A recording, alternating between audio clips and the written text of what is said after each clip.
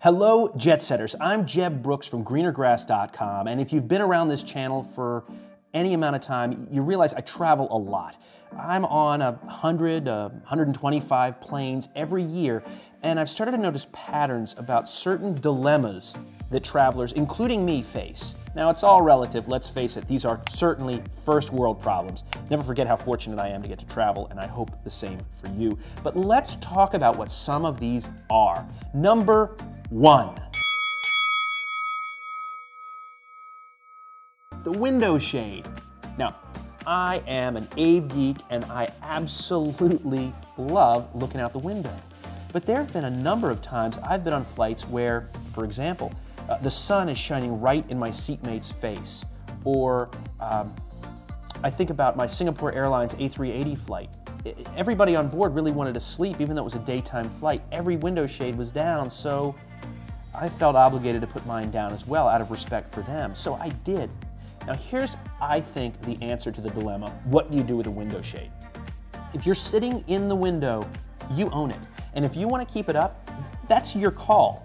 Now, I choose to be a little sensitive to the people around me, but I think on the one hand, you really don't have to be. If you own that window, you own that window. But what do you think? As with each of these dilemmas, I'm going to ask you to leave a comment with your thoughts. Who owns the window shade? Number 2. Who owns the armrest? Now, I believe that if you're in the window seat, you have the advantage of the window armrest. If you're in the aisle seat, you have the advantage of the aisle armrest. But if you're in the middle, what do?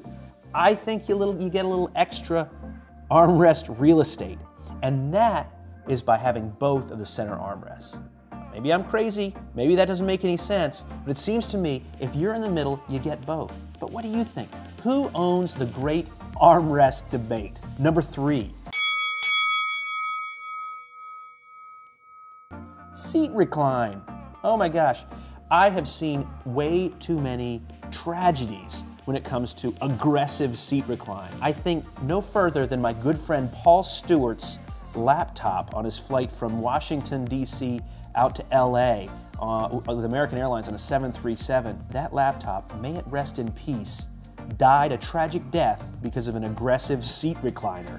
I hope that's not one of you. Look, if you're going to recline the seat, all I ask is that you do it slowly and a little respectfully. If you want to do it with extra bonus points, just turn around and let me know you're about to do it. I believe the feature exists, and so you have the right to use it. It's like a window shade. If it's yours, you can use it. There's a reason the airline put it on there. But just do it slowly. If people come back too aggressively, there's risk for damaging laptops or just causing disruption to the person behind you. Now, here's a key caveat to seat recline. During mealtime, I believe the seat should not be reclined. If people are eating, don't recline the seat because it just makes it that much more challenging for them to do so. Number 4. And this is a major dilemma. Interacting with your seatmates. Now look, I'm an extrovert. There's a reason I have a YouTube channel. I like interacting with people. However, in a confined space like an airplane, I believe that should be limited pretty severely. I've been in my fair share of situations, and I'm sure you have too, where you got Talkity McTalkerson next to you, and you're trying to sit there and enjoy, maybe a book or just looking out the window or whatever, and you got some guy telling you his life story. I got no time for that. I'm sure it's lovely. I'm sure that person has a wonderful life that I'd like to hear more about at another time, but not when I'm confined in this space and I can't get away from the guy. Anyway, social interaction with your seatmates. Let's limit that. Let's limit that. Number 5. And this is a biggie. Food on a plane.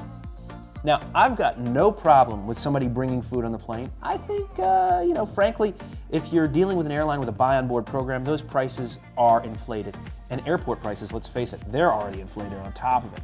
So if you want to bring food on an airplane, go for it. One caveat though, don't bring the stinky stuff. I mean, this is, again, a small space. There's no need for, curry or whatever. Like, let's just be sensitive to the olfactory senses of our fellow passengers. Don't bring the stinky stuff. Okay, so what do you think? Are these reasonable compromises when it comes to these dilemmas, or do you have a different perspective? Regardless, leave me a comment. I really want this video to be an interactive one. I want to hear your thoughts on these travel dilemmas, these true first world problems that those of us who are in the air a lot face. Let me know what you think, and between now and the next time, see you in the sky.